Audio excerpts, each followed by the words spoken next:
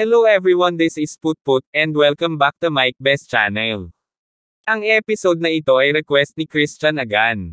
Request ko din po paano din mag-add ng Gmail account sa Facebook, thank you po. Sa episode na ito ituturo natin kung paano nga ba mag-add at mag-remove ng email account sa Facebook.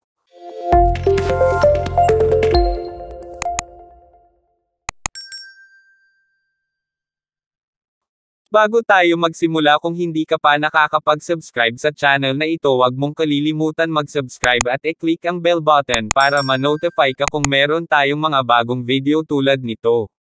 Para mag-add ng email account sa Facebook, buksan natin ang Facebook app. Then go to menu. Then settings and privacy. Then go to settings.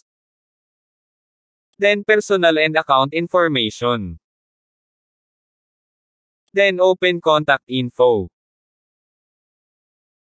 Then tap add email address. Then i-type ang email address na gusto nyong i-add. Then type your password. Then add email. Ayan, na-add na natin ang bagong email sa ating Facebook account. Upang magamit natin ito sa ating account, kailangan natin itong i-confirm. I-tap ang confirm. At magpapadala ang Facebook sa iyong bagong email ng confirmation code.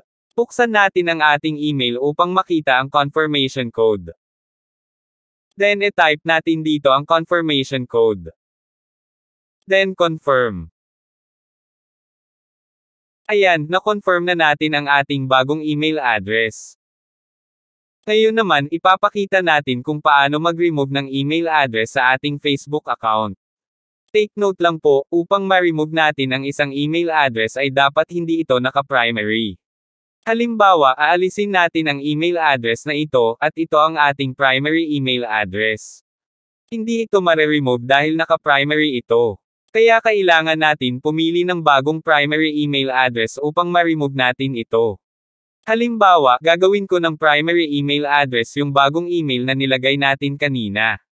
Buksan natin ito. Then i-tap ang Make Primary. Ayan, ang email na ito na ang ating primary email. Pwede na natin i-remove yung isang email. Back. Then back ulit. Then open contact info. Then buksan ang email na i-remove natin. Then, remove. Then i-type ang ating password. Then remove email. Ayan, na-remove na natin ang email address. Sana po may natutunan po kayo sa episode na ito. Wait, teka lang. Sabi ng YouTube Analytics sa channel natin ay 82% ng nanonood ng mga video ko ay hindi pa nakasubscribe. Sana po mag-subscribe kayo. Libre naman po ang pag-subscribe. Kaya kung nakatulong sa'yo ang episode na ito at hindi ka pa nakakapag-subscribe sa channel na ito, huwag mong kalilimutan mag-subscribe at i-click ang bell button para ma-notify ka kung meron tayong mga bagong video tulad nito. Huwag nyo din po sanang kalimutan na i-like at i-share itong video natin sa inyong mga Facebook timeline para makatulong din po tayo sa iba. Salamat sa panonood, kita-kits sa susunod na video, paalam.